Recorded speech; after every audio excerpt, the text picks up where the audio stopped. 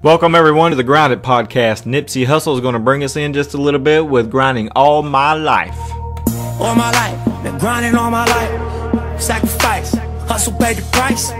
Want a slice, got to roll the dice. That's why all my life I've been grinding all my life. Look. It's time to hit this rail we call life and grind it. Got to roll the dice. That's why all my life I've been grinding all my life. So we're talking about this prayer of Jesus, the greatest prayer that was ever told in John 17. And we talked about in the last podcast how Jesus he's praying to the Father. He looks up into heaven, toward heaven, and he starts praying to the Father, and he's asking for the Father to be glorified and to get him home.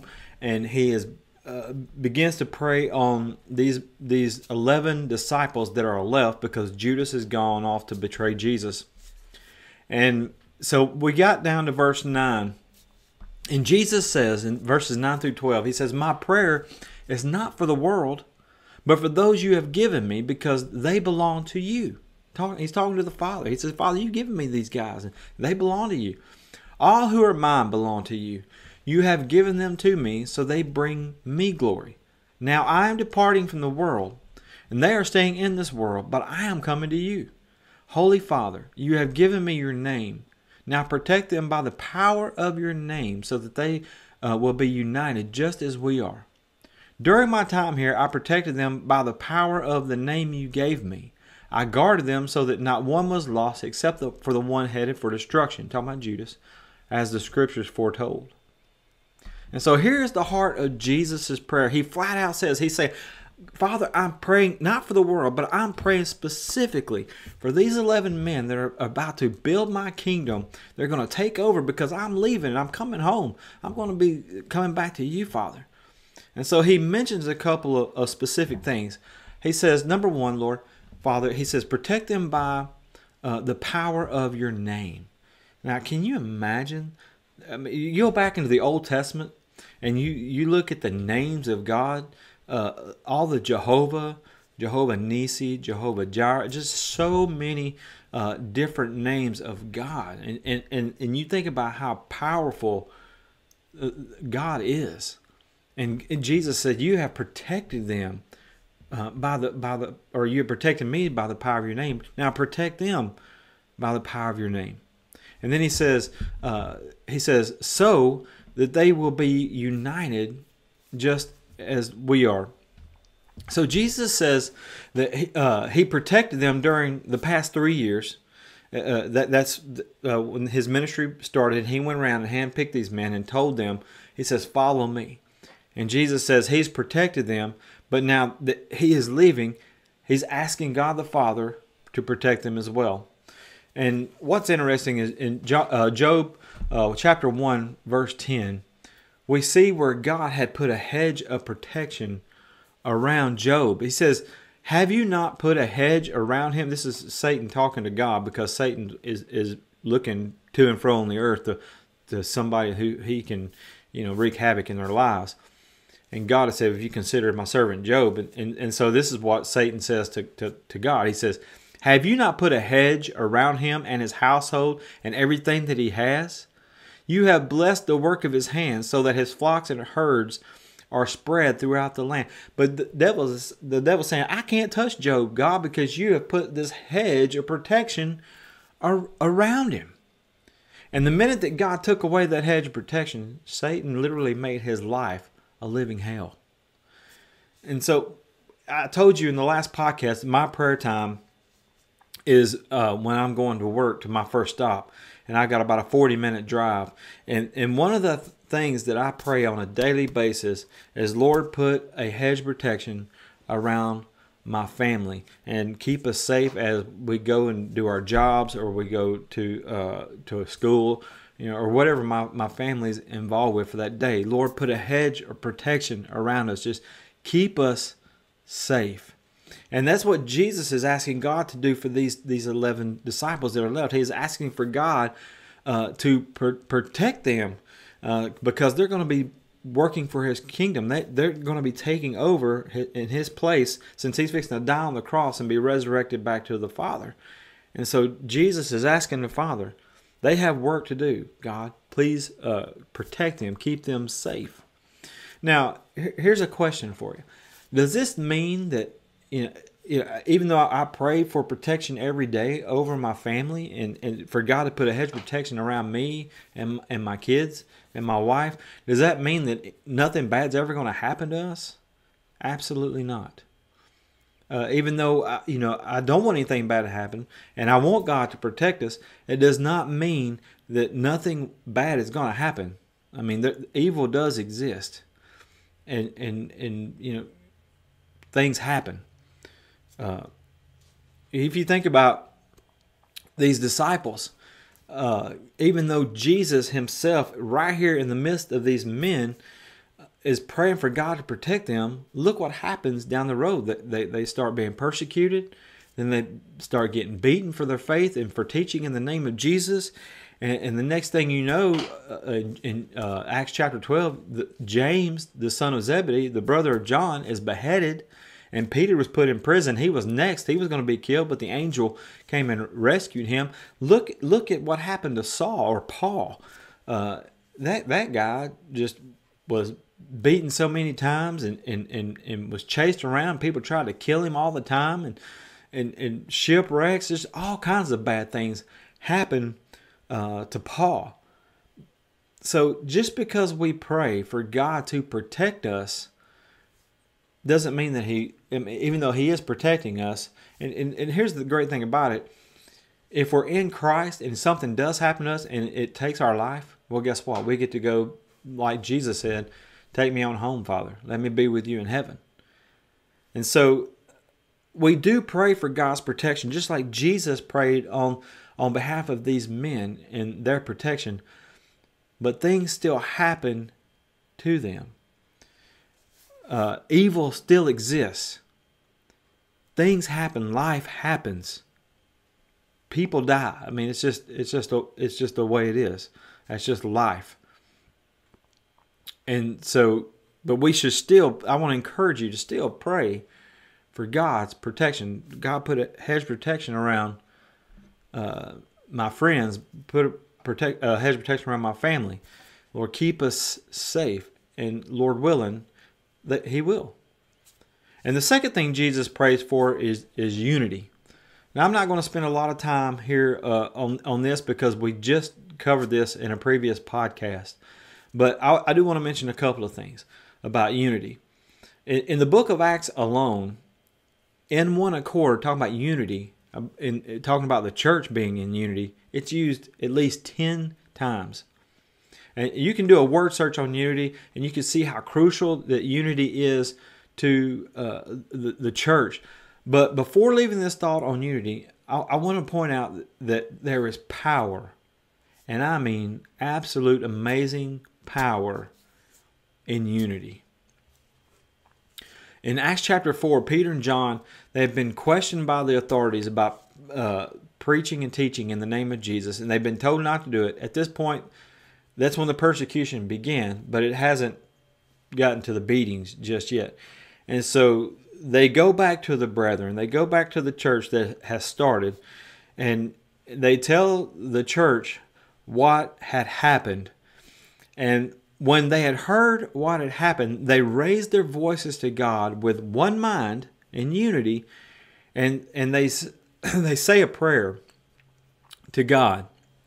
And you can read that prayer if you want in Acts chapter 4. But at the end of that prayer that was said in unison or in unity, in verses 31 and 32 of Acts chapter 4, it says, "When they had prayed, the place where they had gathered together was shaken, and they were all filled with the Holy Spirit and began to speak the word of God with boldness. And the congregation of those who believed were of one heart and one soul, and not one of them claimed that anything belonging to him was his own, but had all things were common property to them." Because they shared, they pulled all their money, they pulled all their belongings together, and they had to survive. And they when somebody had a need, they met the need. But my point to tell you those verses of Acts chapter 4, 31 and 32 is how their prayer in unity produced this great power, that the place that they were in shook from the power of God, and they were filled with the Holy Spirit, and they were given such great boldness to proclaim Christ and His message. That's awesome. And I pray, our churches today they're so divided. Even we got all these denominations, and even within the denominations, you got 5 more different kinds or flavors of that denomination. And it just wasn't that way when the church began in Acts chapter 4. There was one church. There's one God. There's one Lord. There's one Savior. There's one baptism. One. And we have to be in unity. And when there is unity, there is great power in that unity. So Jesus continues with his prayer in verses 13 through 19. And he says, now I'm coming to you. And he's talking to the Father. I'm coming to you. I told them many things while I was with them in this world, so they would be filled with my joy. I have given them your word, and the world hates them because they do not belong to the world, just as I do not belong to the world. I'm not asking you to take them out of the world, but to keep them safe from the evil one. They do not belong to this world any more than I do. Make them holy by your truth. Teach them your word, which is truth. Just as you sent me into the world, I am sending them into the world. And I give myself as a holy sacrifice for them, so that they can be made holy by your truth. We'll break down that part of the prayer when we come back from break. My name is Dinah Grace Hawk, and I started a movement of empowerment. I focus on Revelation 12:11, which states that we will overcome, conquer, and defeat him by the blood of the Lamb and the word of our testimony. And we will not love our own lives, even unto death. See, sharing testimony squashes pride. It empowers, it strengthens, it encourages, and it heals. This whole movement is focused on sharing our testimony, our walk with the Lord, how He's using us in this life to empower others to do the same. By doing this, we will overcome anything that this world can throw at us because we are covered by the blood of the Lamb. Every week from now till the end of the year, I'll be highlighting a different woman in the ministry, and they're going to share their testimony. Tune in every Saturday at 7 p.m. Eastern, either on Facebook or Instagram at Dinah Grace Hawk, and you get to be a part of this movement too. I'll see you there. Jesus says that these 11 men, they don't belong to the world, just as he doesn't belong to the world. And what he means by that is that he has gone to each one of these men individually, and he has called them to follow him. And they've given up everything. They've given up life as they knew it. They've given up their jobs. They've given up their family to follow this guy claiming to be the Son of God or claiming to be the Messiah. And since they have taken on this challenge, Jesus said the world hates them just because it hated him. And he's inside, or going to be inside them by the power of the Holy Spirit. And he tells the Father, he says, protect them because the world is going to hate them just like the world hated me. And throughout this study of John, we have seen, and this is what has amazed me in this study and doing these podcasts, is just how much people hated Jesus. And not just the religious leaders, but your average ordinary day person. They just did not like Jesus. They many of them did, but a ton of them didn't like him. They wanted him gone. They couldn't grasp him, even though they were looking for the Messiah. And so Jesus says, I was hated, they're going to be hated. And so he asked the Father, he says, to sanctify them or to make them holy. And the Greek word here is hagiazos, which means to be set apart for a holy purpose. It's where we get our word saint. When we become a follower of Christ and we are washed in the blood of Jesus and we're filled with the Holy Spirit, we have literally been called out of the world. I believe it's in Colossians where Paul talks about how God has literally taken us out of the kingdom of darkness and brought us into the kingdom of light. Just like that claw machine. When you go into a store and you put your money in and that claw comes down and grabs that toy, it picks it up out of that pile of toys and it brings it over to this hole and it drops it. If you've picked one up and it goes to that hole and now it's in your hand. It's been transferred.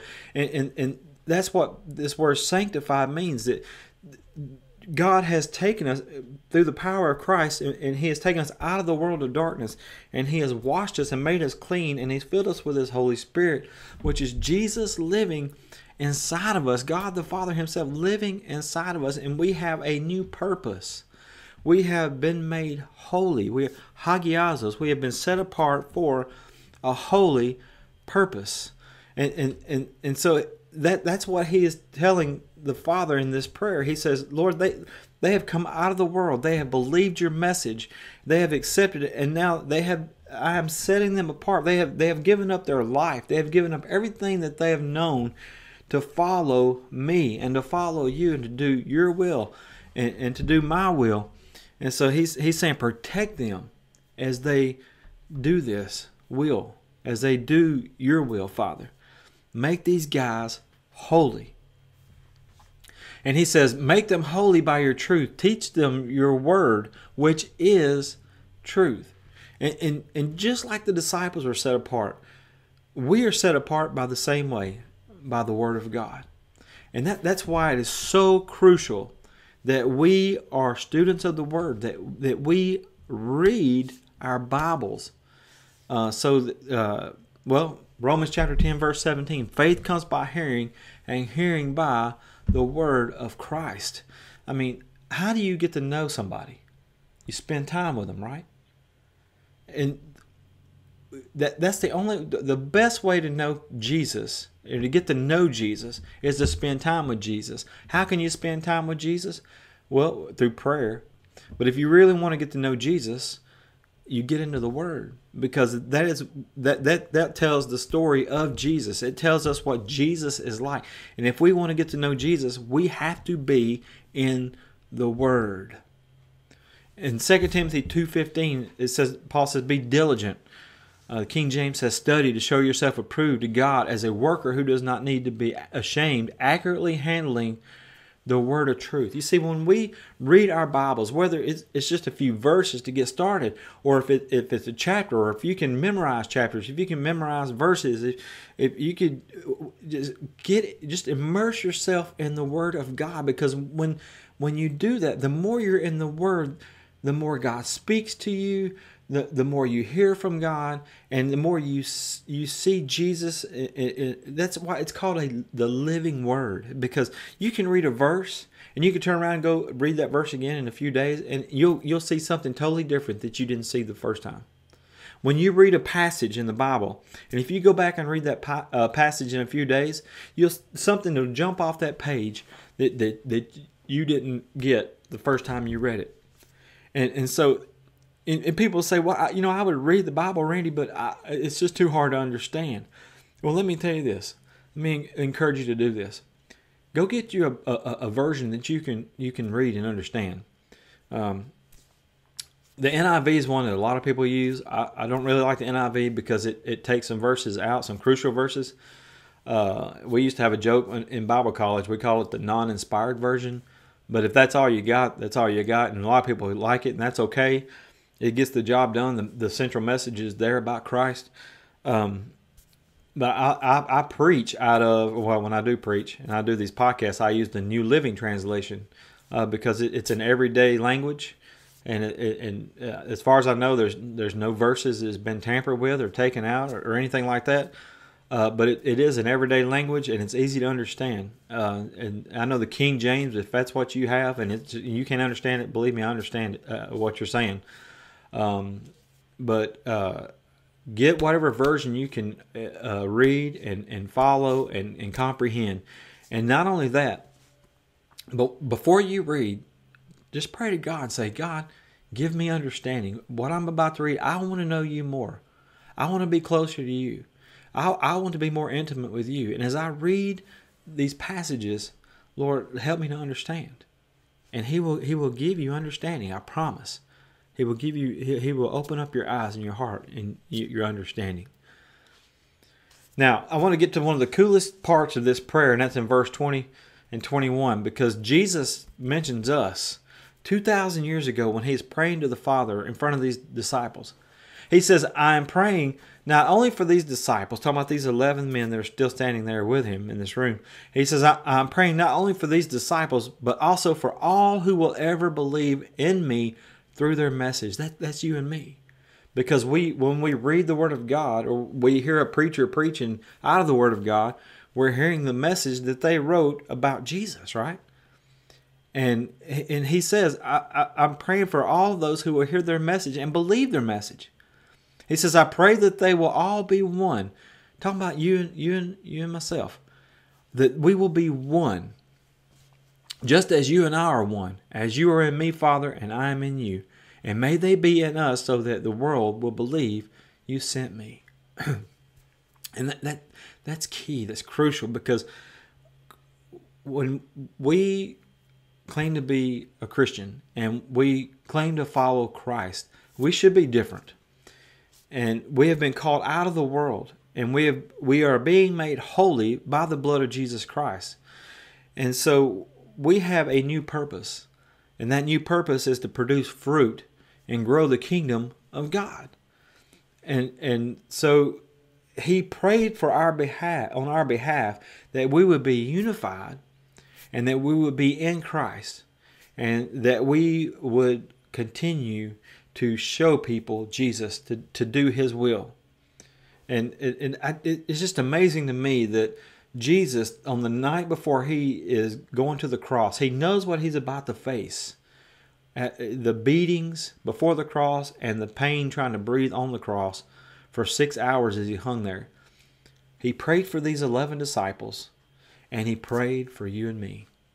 He prayed for you and me, that we would believe their message. And once we believe, that God would protect us and keep us, and that we would be in Christ and be in the Father, and then we would be doing his will. And that just amazes me, that he would think of us as he's about to face such a cruel death. But he did. And that just shows you his love.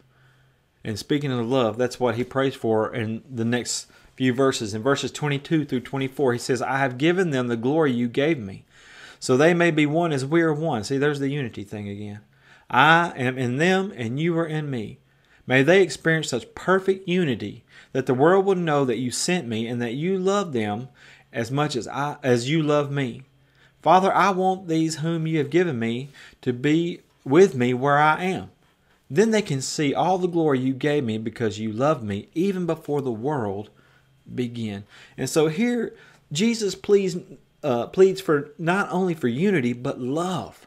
And I just talked about love in a previous podcast, and how this love is an unconditional love. He wants his followers, his disciples, to experience the Father's love. He wants us to be where he is in heaven, and he loved us so much, John 3:16, that he gave us Jesus to die on the cross to pay the penalty for our sin. That's the kind of, and that love is unconditional. Now, salvation, as I said in a previous podcast, is conditional, because we have to do something to be saved. We have to believe the message, and we have to follow Christ, and we have to continue to follow Christ. But his love is unconditional, and Jesus is saying, I want them to experience you and your love. And think about God. And we can't even begin to understand God. He's all powerful. He's everywhere. He's all knowing. He knows what we're going to say before we ever even think of what to say. He knows what we're going to say. And in Psalm 139 verse 6, David says, such knowledge about God, such knowledge is too wonderful for me.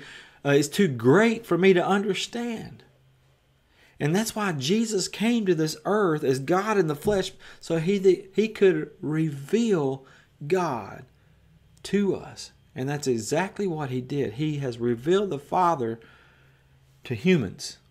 He has showed us what God is like. And that's why when Thomas says, show us the Father, and Jesus says, hey, you've seen me, you've seen the Father, because I'm the exact representation of my Father. It's just I'm in flesh, so that you can see how God is like, and you can understand how God is like. And so Jesus says, I want them to experience your love. And I'm just going to be honest. when I hear God loves you, I have sometimes it just doesn't register with me very well, because people in my life that say they love me and turn around and they've hurt me, and so sometimes I experience that kind of love when I hear love with pain, and so I kind of draw back. I draw away from people who say they love me, because I don't know, I don't want to be hurt again.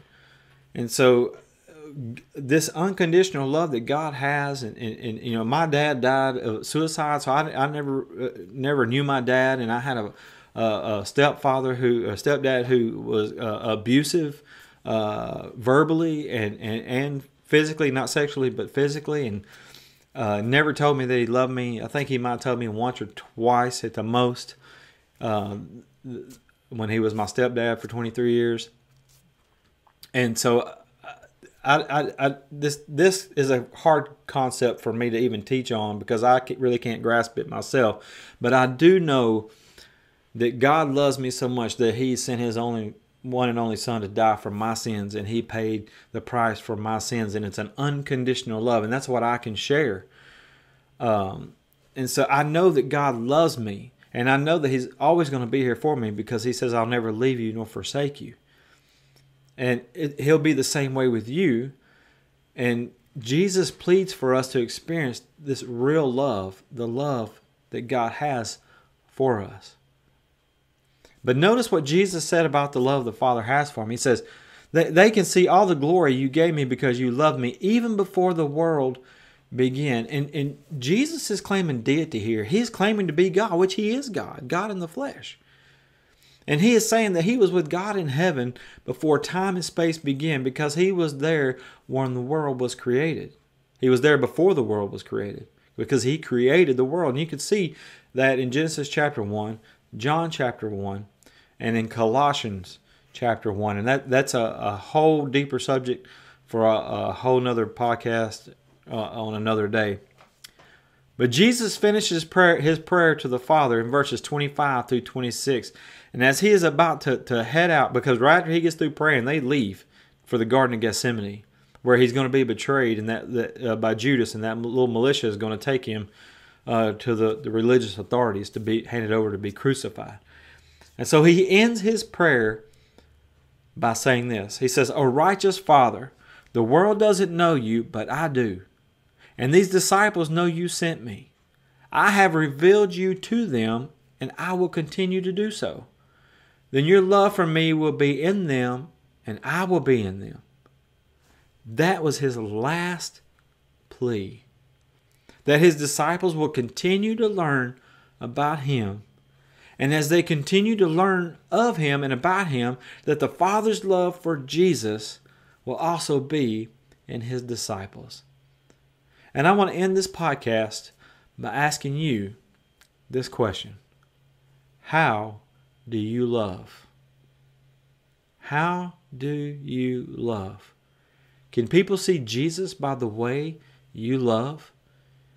John 13:35. John 13:35. Jesus says, "Your love for one another will prove to the world that you are my disciples." How do you love? God bless. Thank you for listening to the Grind It Podcast today. You can send any questions or comments to grinditpodcast@gmail.com. Please join us next time, and when a challenge comes your way, just grind it. Been grinding all my life, sacrifice, hustle paid the price, want a slice, got to roll the dice, that's why all my life, I've been grinding all my life, look, all my life.